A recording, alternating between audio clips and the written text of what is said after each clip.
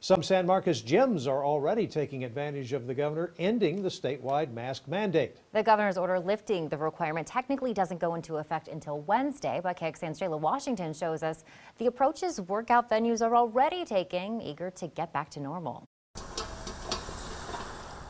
I spoke to a couple of gyms today who tell me that now, because of Governor Greg Abbott's executive order, they're going to allow people coming into their gyms keep their masks on or take them off.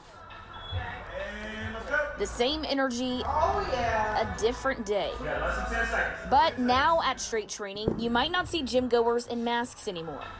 There's a lot of butting heads between both sides on whether to wear masks, not wear masks. That's why the gym's co-owner and CEO feels giving people the option to wear one should be up to them.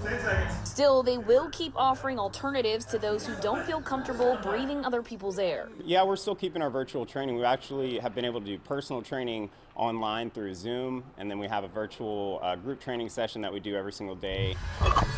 Masks, they're also coming off at Metroflex. And so are the signs requiring guests to wear them. We're just excited to get back to business as usual. Those COVID-safe practices, though, will still stand.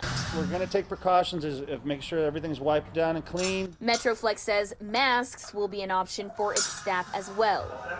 But Straight Training says if a client is wearing one, its instructors will too. We'll take the steps forward necessary, and if something happens, then we'll take precautions then. Jala Washington, KXAN News.